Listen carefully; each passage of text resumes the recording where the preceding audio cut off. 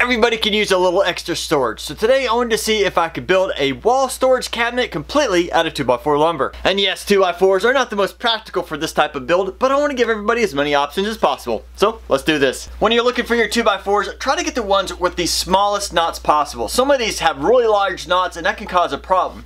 Otherwise, look for the ones that are also straight as possible. Yes, 2x4s are not always that straight, but that's okay. Just look for the straightest ones and those should work. Next up is to figure out the dimensions for this cabinet. I figure about 12 inches wide, maybe 12 inches deep, and about 24 inches tall. That should give us plenty of storage and be able to fit in most locations. I first want to start with the frame of the cabinet, and that'll allow me to kind of build everything off of it. So the tallest piece is 24 inches, so I need a 24-inch piece off the 2x4.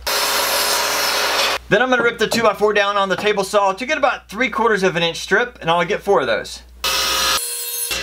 Then I'm going to repeat that process 2 more times, one with a 10.5 inch board and one with a 9-inch board.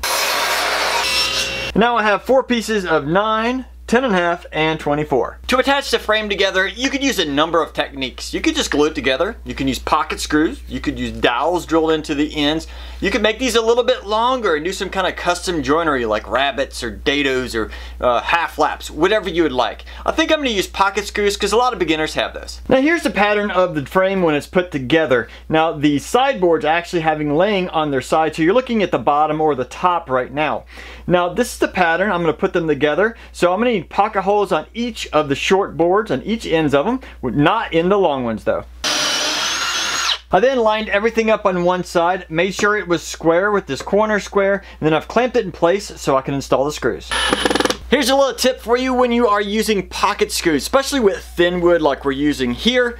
There's a good chance that you might get some cracking in the end. If that happens, of course, take the screws back out, glue it back together, give it some time to dry so it has strength again. And then you might want to consider taking a long drill bit or maybe a drill bit with an extension and going in the very little tip hole that the pocket holes are put in there and just drill out just a little bit, and that'll create just a little extra room in there to screws to go in, and it's less likely to crack on this thin wood. And once we have the side pieces done, we're going to flip them up on edge, and then we're going to take the 10.5 inch piece, we're going to use it to connect these together.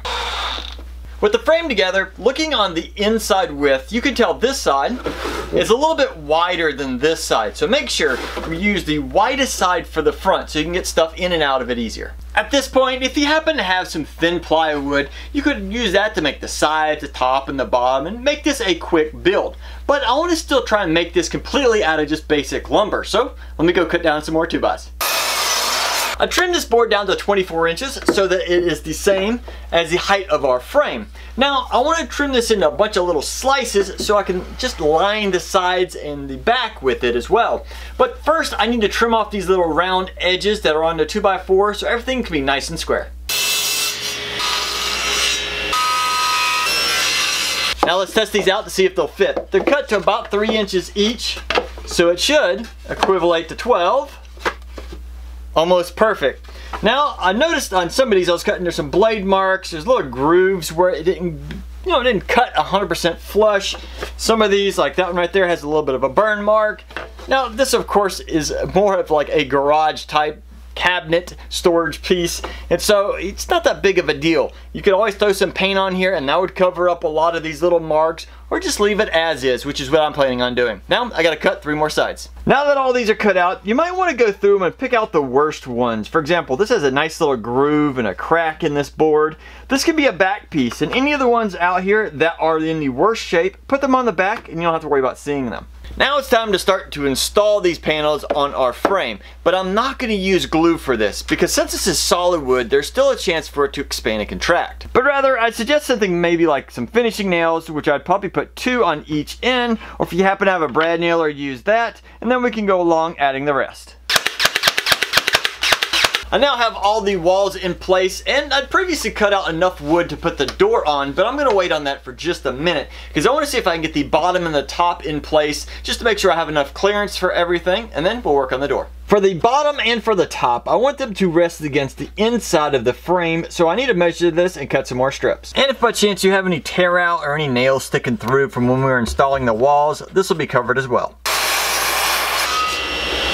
Next, I need to notch out all 4 corners so it'll fit around the frame, and then we can install it.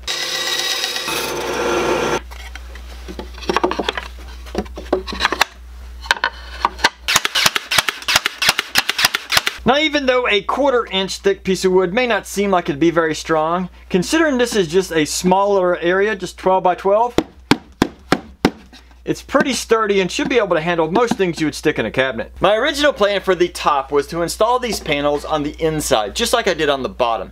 But after looking at this, I think I'm going to change this and install these right on the top. That'll give me a little bit of additional storage on the inside, but you can build this however you'd like. For the door, I've saved 4 of the nicest panels, and I've taken the best sides and I've faced them straight down. Now once I push them together, I'm now going to go cut some strips a little bit shy of the outside so it doesn't hit the door frame, and that way once I have 3 of them in place, it should be nice and sturdy and work well as a door. I next laid out the door panels and I made sure they were as square as possible, and I'm taking these strips, which I cut into 1/2 inch thickness, and I'm going to position them, making sure that they are just out of the way of the frame, and then I'm taping them down. I did all this because I'm hoping to install brad nails from the front side, but I've never tried this before, so let's see if it works. Very carefully.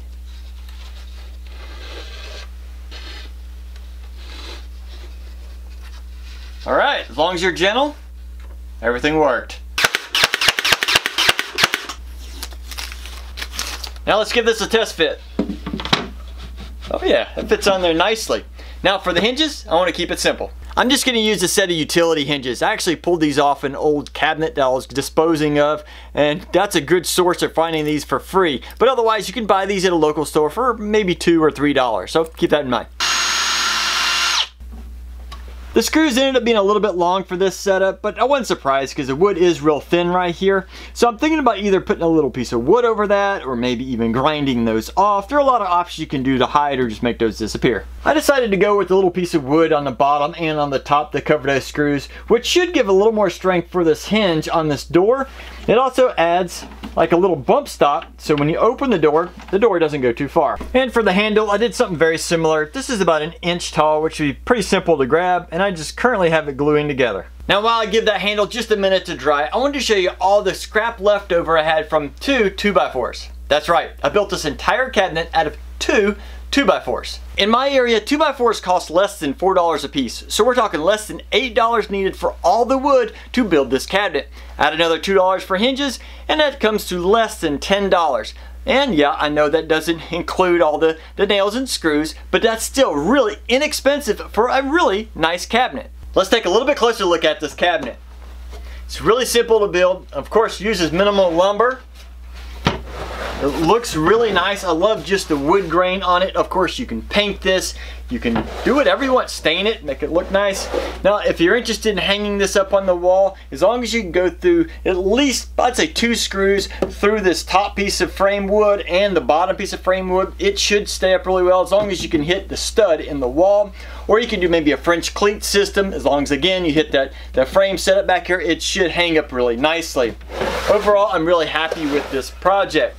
Now, of course, if the door, by chance, it starts to warp on you over time, you can always put maybe some magnets up here, a little metal strip on the top and the bottom, and it should stay closed decently well. Overall, I'm happy with the build, and I hope you get a chance to build one too.